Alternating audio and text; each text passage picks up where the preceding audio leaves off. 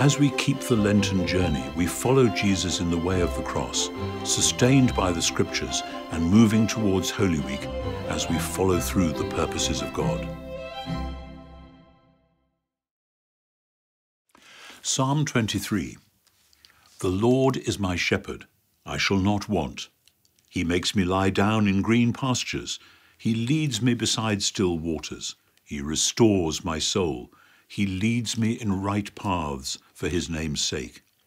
Even though I walk through the darkest valley, I fear no evil, for you are with me. Your rod and your staff, they comfort me. You prepare a table before me in the presence of my enemies. You anoint my head with oil, my cup overflows. Surely goodness and mercy shall follow me all the days of my life, and I shall dwell in the house of the Lord my whole life long. Psalm 23 is perhaps one of the best-known psalms, one of the best-known songs in the whole Jewish and Christian repertoire. And it's short, but it's clear, and it's profound, and at its heart it is Lenten. I haven't often thought of it that way, but here it is in the lectionary, and we're using it that way because at its heart, it's about going through the dark valley. And in preparation for going through the dark valley, in the older translations it sometimes said the valley of the shadow of death, and it may be that that's really what the Hebrew text means. In preparation for that, we need to have those first 2 or 3 verses where the psalmist imagines himself as a sheep, trusting the shepherd implicitly. Now, this is a good sheep in this psalm because the shepherd says, let's go this way, and the sheep does it.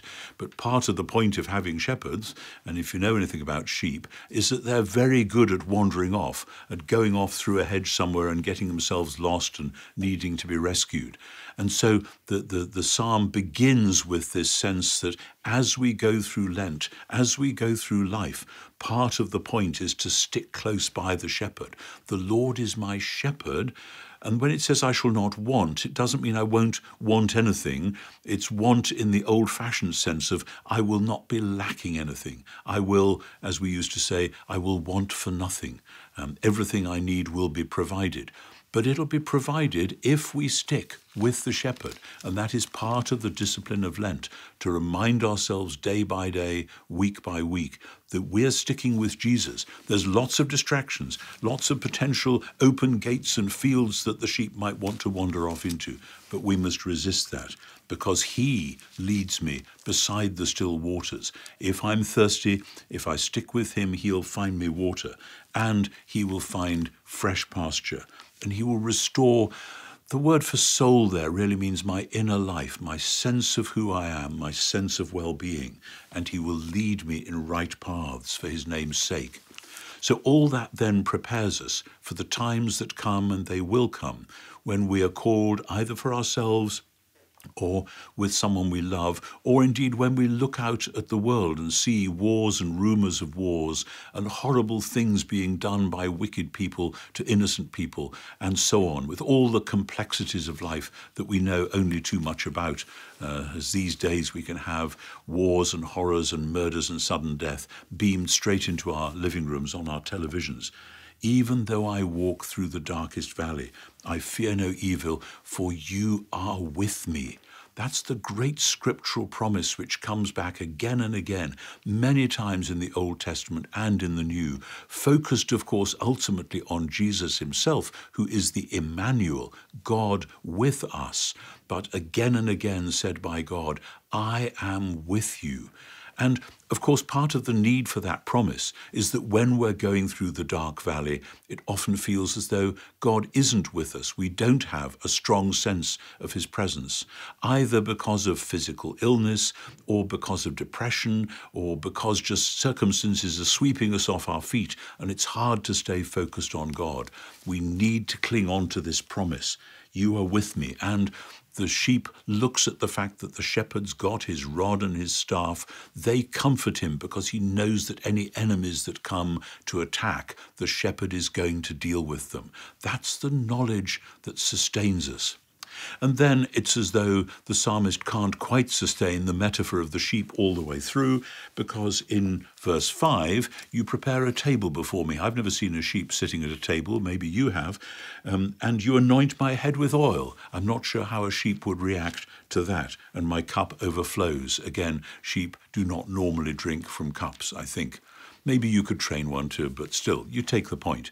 And so now we've broadened out away from the original metaphor into a place where the people of God are being royally entertained by God. And as we go through Lent, looking ahead to Easter, he prepares a table before us.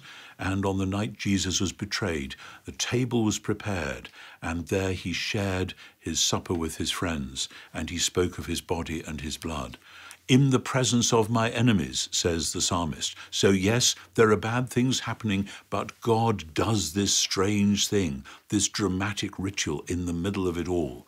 And then comes the lesson, as we've seen in other Lenten themes as well. Surely goodness and mercy shall follow me all the days of my life. The point of Lent is not primarily that we sort ourselves out. It's that we learn to look again to the Lord who is our shepherd, whose goodness and mercy are not off somewhere else doing something else.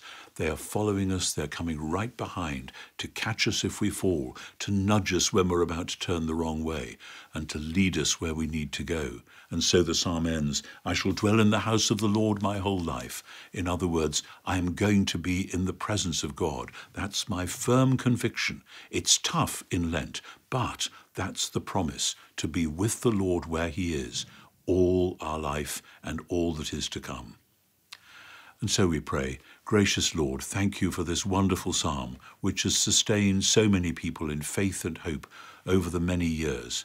We pray that we may be faithful to your calling, and even though you do sometimes take us through the dark valleys, that we will be comforted by your presence, by your protection, and by the hope which you set before us.